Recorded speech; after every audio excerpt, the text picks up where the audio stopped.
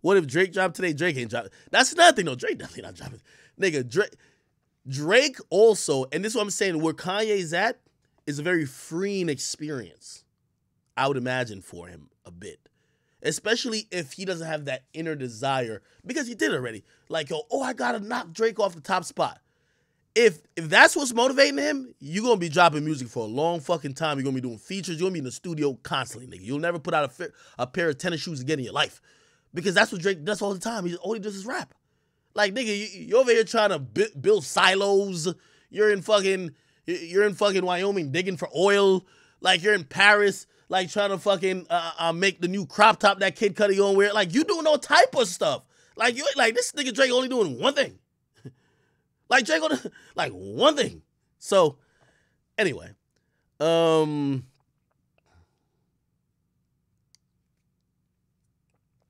Drake ain't to me giving my reason why I think Drake ain't gonna drop today. Drake is dropping, and I think with notice, Drake is his own competitor. Like Drake, like even the talks in the last year, yo, this is finally the moment. Drake falling off, which, by the way, that conversations came up in the last 3 years, right?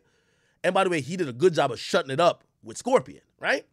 Actually, the last 4 or 5 years, right? It's right around like 2017. Once Kendrick did Damn, like 2017. And remember, like, I think people have warmed up to Views. Views has now gotten more important and sounds better in hindsight, but niggas used to hate on Views. You feel me? But people have been saying this whole fall off thing. Bro, the only time people will really have some solid proof when they're like, oh shit, like Drake is falling off, they're going to use him against himself. Yo, he drops on a Sunday, so instead of doing 800,000, Drake sells 400,000. Drake selling 400,000 first week on an album, or even 300,000. Niggas will be like, yo, he's done. We told you, little baby, it's his time.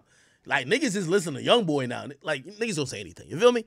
So again, it's one of those things where I think even Scorpion was an attempt to try to outdo himself and do something that would try to further his legacy. Like, Drake is on legacy timing right now. He's like LeBron in a way. I always compare him to LeBron. Like, man, Bron been the best player. And by the way, Bron still wants to be the best player every year. But, like, Bron knows that right now in his career, it's about the legacy. Like, people want to mark the year when they're like, yo, yeah, Bron was never the same then. You feel me? Oh, this was the year that Bron got eliminated in the first round? Oh, shit. This was what happened after this year. You know what I mean? So, it's legacy talk.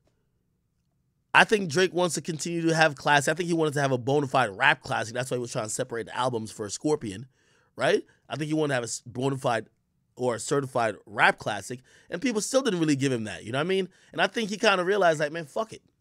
Like, you know, in conversations he had with me, niggas say, yo, my next album, I'm looking more towards Nothing Was the Same. He's like, I believe that was a classic for me. That was around the right length, this and third. I'm going there with it. I have a lot more to talk about, because that's one of the things I was worried about. I'm like, yo, are you going to have a lot to talk about? Still, like, Drake is telling us everything about his life. You know what I mean? Like, how many more stories did he keep in the tuck about when he was 16 and, like, he snuck out the crib and stole a car, stole his grandpa's car, his uncle's car, and was taking some chick out on a date and piped her down, you know what I mean, in the bushes or some shit, you know what I mean? Or the chick in the strip club that did some shit. Like, he's told every story already. You know what I mean? So it's one of those things where now his life is less relatable.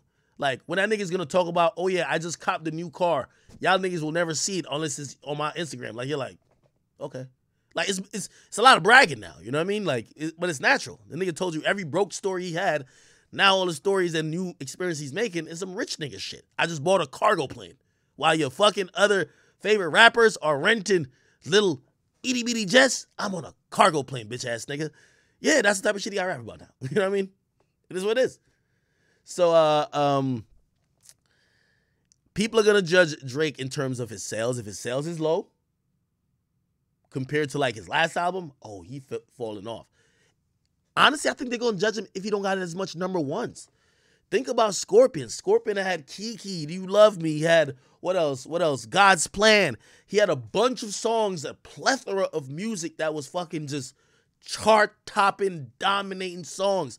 Before that, with what project was it? He had One Dance, Controller. Like, his albums have buying, and truth be told, like when we think about his albums as well. Well, I'll say more with views, and this is why I think views is getting more. Let me look. Let me just make sure. What was on views? Views sounds better, and we look at it better over time because successfully, even though it came out in 2016, successfully, I think Drake was able to change the sound of music. Like, a different vibe. Everybody was making just like island type songs. I'm not saying Drake started it, but he was one of the main proponents to make that the thing in hip hop. Everybody, nigga, Tiger went to motherfucking Jamaica and was trying to make a song. You feel me? Again, obviously you gotta give Rihanna credit too because work came before. But yeah, these were the bops and the vibes, man. Like this kind of brought out an international element in music because we saw it on More Life as well. So that's all I'm saying.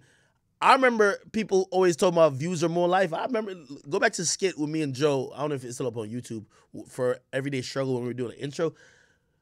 Mad people used to say More Life was better than Views. Fuck that. Views is better than More Life. Nigga, remember, Views was the album that was supposed to be Drake trying to almost recreate Take Care. And obviously his life had progressed to a certain point. But even from the intro, Keep the Family Close, you know what I mean? Him trying to address certain shit. You With Me, you know, Feel No Ways. He was still rapping about some shit going back in his hometown, Western Road Flows. That was him doing that. Still was fucking with his, you know, his Houston, like, I don't know if we want to call it, like, influence, Faithful, you know what I mean? Introduced the vision. Had WizKid on that bitch. Yeah, that shit was pretty good in hindsight. Views is better than More Life to me still. But still, all in all, I think Drake's rollout at this point, I think whenever he's dropping an album, I'll be shocked. Which if Drake finesse me, I'm gonna be tight. But I'm canceling all my plans for this Thursday. Okay? I'm ready for Drake to drop CLB. I don't think he gonna drop it, but in case he do drop it, we gonna be here on stream. I don't know. It'll be an interesting time. I really think his rollouts are like this these days. Announce the album. Well, people know the title. Drop the album cover and drop a song. Get that 2 weeks. Do some motherfucking. He's gonna do an interview. Like Drake always does a big interview. Like we know. Like we kind of know the Drake process. Like we don't hear no interview coming out with nobody. We don't hear nothing kind of going on. Like, I do know he's been shooting music videos, but ain't really hear what's going on. You feel me?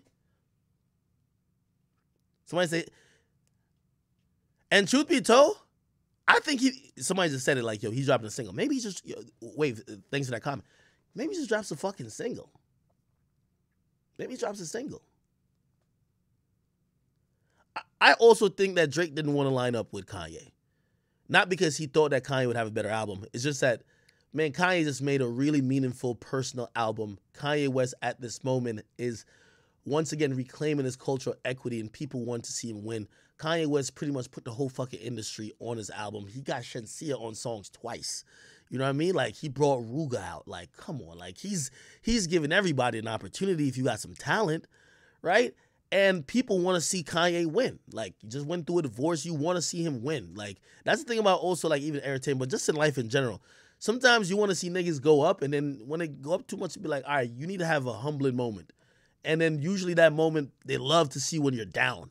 You know what I mean? And right at the moment when, like, you're going to be down and out, they feel sympathy for you, and they want to bring you back up. And I think right now people want to, once again, appreciate Kanye. Like, everything everybody's saying about Kanye now, niggas was not trying to say when he had that little MAGA hat on. You feel me? Like, niggas like, fuck this nigga, man. So, you know, people do change. So I think Drake didn't want to line up against him because Drake would gain nothing. Drake's going to probably put out a good album, but Drake don't need no musical competition to win. You know what I mean? And, like, if anything, it would probably help Kanye in the competition aspect because in that aspect, like, people are going to go from one to the other. Niggas going to listen to Drake just regardless.